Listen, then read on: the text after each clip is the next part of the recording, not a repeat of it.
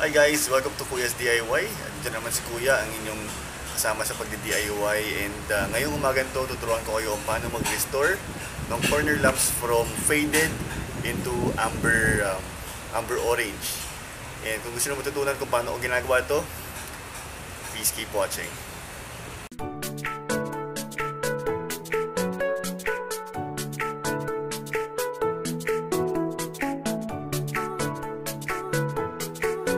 Alright, and for the materials, ito ang gagamitin natin sa araw na ito. Siyempre, nandito yung corner lamps natin na faded. Alright, nandyan. Shoutout nga pala kay Pops Sean. Siya ng My Ex Outside. Siya yung nagbigay nitong faded orange na faded na corner lamps na to. So, ang nangyari dito is clear talaga siya. Pininturahan siya ng orange. Hindi ko alam kung parehas ba ito pintura ang gagamitin natin. Pero, ano na siya, faded na siya. So, tingnan nyo maigi guys, i-convert natin yan from ganyan into something na parang JTM number 1. Pero syempre, hindi mawala ang pintura natin. So, nandiyan ang Bosny clear at ang Yamaha orange. Alright. Meron din tayong alcohol. Spray bottle na may lamang tubig para sa wet sanding natin. Syempre, meron tayong tape para pag sa pintura natin. Meron tayong microfiber cloth. Meron din tayong dalawang klaseng liha. Meron tayong 600 grit na liha, or actually tatlo pala. Meron tayong 200 grit at meron tayong 1,000. Alright, so yun lang. So simulan na natin ang pag-restore dito. Unang-unang gagawin natin is liliyahin natin gamit yung 200 grit. Let's go. Okay guys, ready na tayo magliha. So kita nyo may marka pa siya ng mga lumang pintura, kasi mga oxidized na plastic yung ibabaw. Siyempre ito, tatanggalin natin to, tapos gagamitin na lang natin yung nandun sa kabit sa sasakyan ko. Palitan na lang natin to. Pero yan, papayta ko sa paano natin tatanggalin or bilihahin ito ibabaw na to. Okay? Let's go.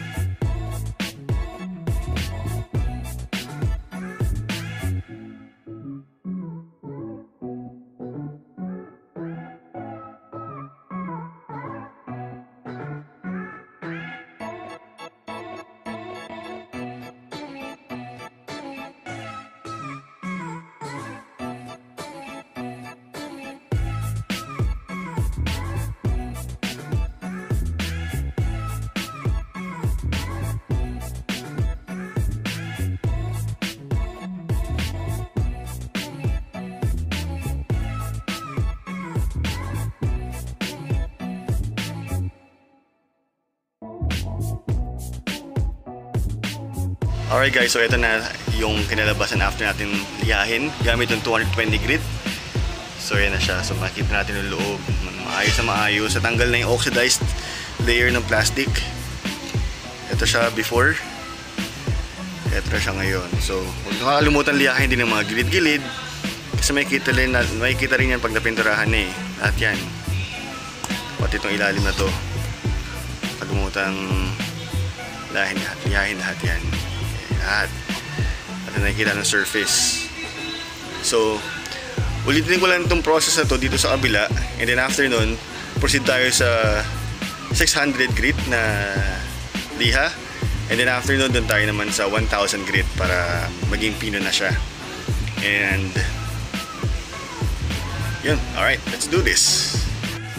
Alright, so ito na siya guys after ko lihahin parehas gamit ng 220 grit. So makikita natin, kita pa yung mga scratch marks, yung mga marka ng liha dito. Parehas din sa kabila. So para matanggal yan at para maging pinong-pino, liliyahin mo ngayon siya ng gamit yung 600 grit And after nun, yung 1,000 grit naman para maging pino na siya bago natin latagan ng pintura. Alright, let's go!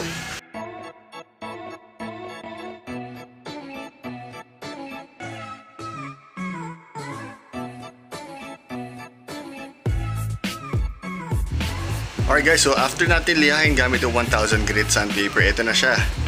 So makinis na, makintab na, hindi mo na makita or mahalata yung pintura na dati or dati ng itsura. Pero syempre, since na simulan natin siya linisan, so lilinisan ko na rin yung likuran. Ayan, so gamit ng kahit sabon lang or dishwashing soap or toothbrush. So nagiging careful lang tayo dito sa mga parting ito dahil nandito yung ilaw. So ayan, so linisin na natin siya para maganda na malinis sa pagkatapos. Alright, let's go.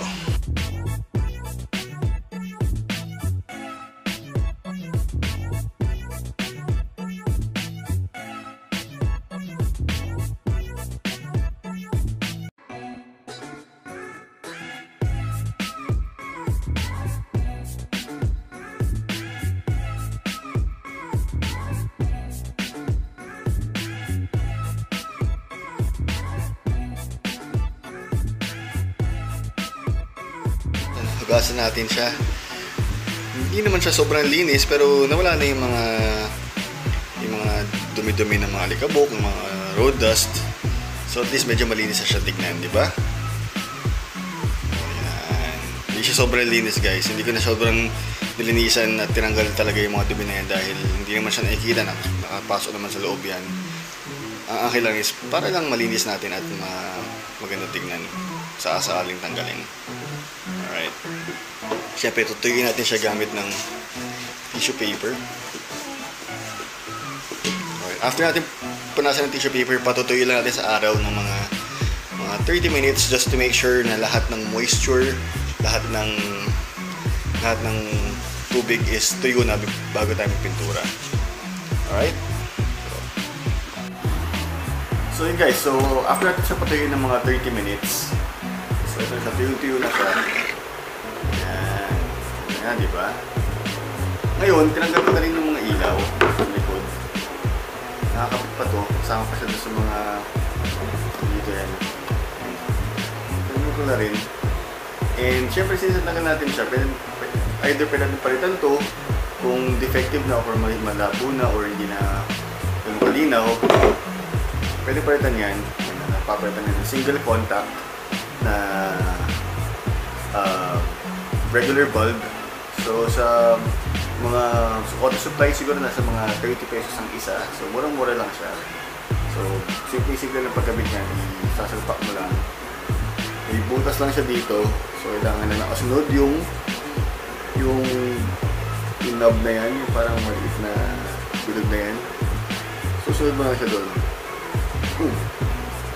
Hindi mo lang. Mamaya testing natin kung gumagana ito. Kasi pinadala sa akin ito ni Papi Shanshaw kasama tong ilaw, so hindi ko sure kung gumagana pa ito or hindi. So mamaya testing natin yan. Pero since natanggal ko na siya, gagawin ko ngayon is lilinisin ko yung loob na itong yung orange na yan. Hindi siya kasali dun sa, makita na meron siyang orange dito. Yan, nakikita may orange dyan. So, meron pa siyang maliit na parang housing dyan. Yung orange na nakikita nyo. So, yun yung lilinisin natin. Para maganda yung release ng ilaw. Gamitin ko lang itong sponge na dinupit ko. Yan, pasok ko lang dyan.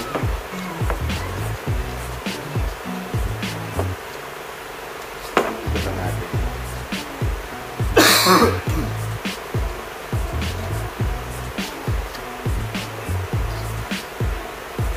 Sobrang dumi. Loob.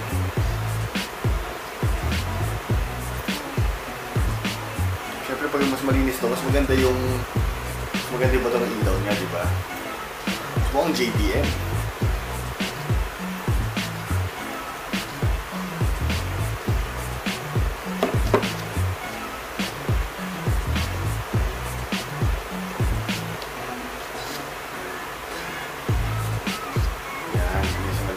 guys.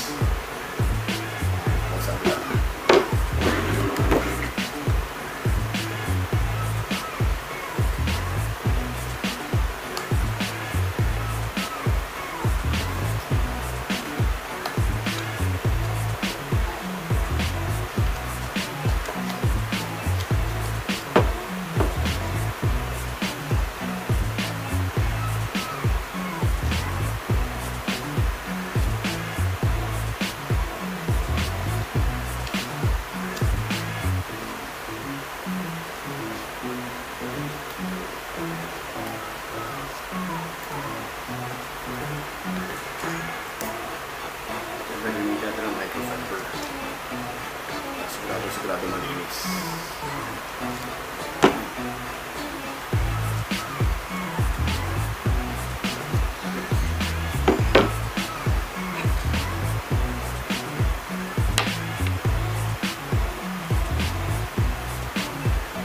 Pala guys, pagka nakakabit kayo ng ilaw, after yung ikabit ng gano'n ng kamay nyo, minsan kasi yung mga kamay natin, yung mga oil, may grease, makakapitan dito.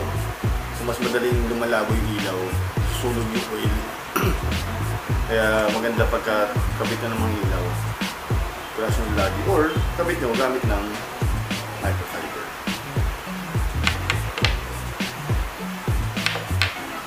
Right? Okay guys, so final step natin bago natin pinturahan. So nalinisan natin yung loob nito, yung likod, at least medyo malinis ng konti. Nalihan na natin ng gamit ng 220 grit sandpaper, 600 at saka 1000. So kita natin na malinis na. Inis na siya. Ang final step natin bago natin pinturahan is lagyan natin ng punasan din siyang alcohol. Bakit alcohol? So kakahawak-hawak natin dyan, hindi natin alam kung may grease o grasa ba yung kamay natin o oil. So ito yung magtatanggal ng mga pinakahuling oil nandyan sa surface natin. So ganyan lang.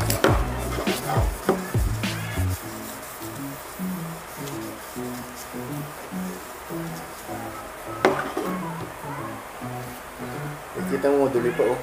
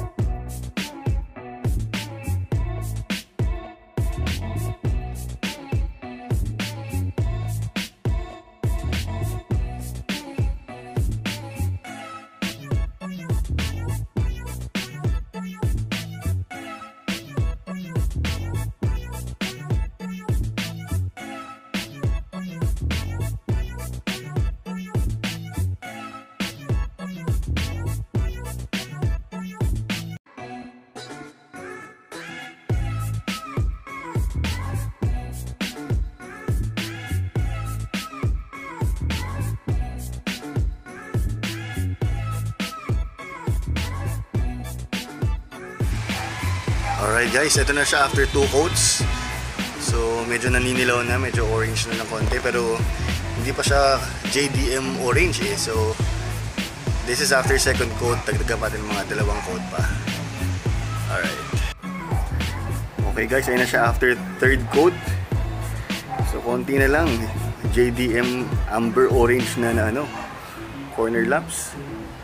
So patuloy lang natin after mga at least 10 minutes.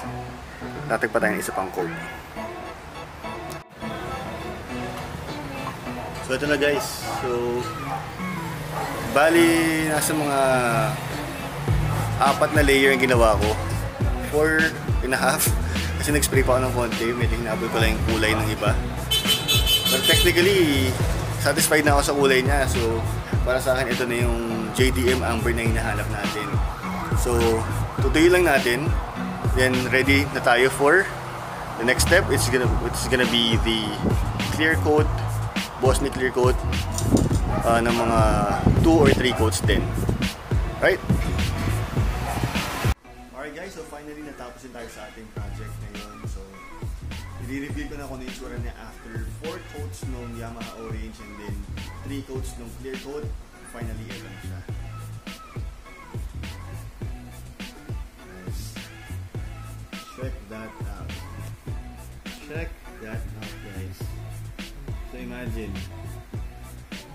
konting liha lang, konting punas, konting pawis, konting tiyaga, you have yourself your JDM Amber corner lights.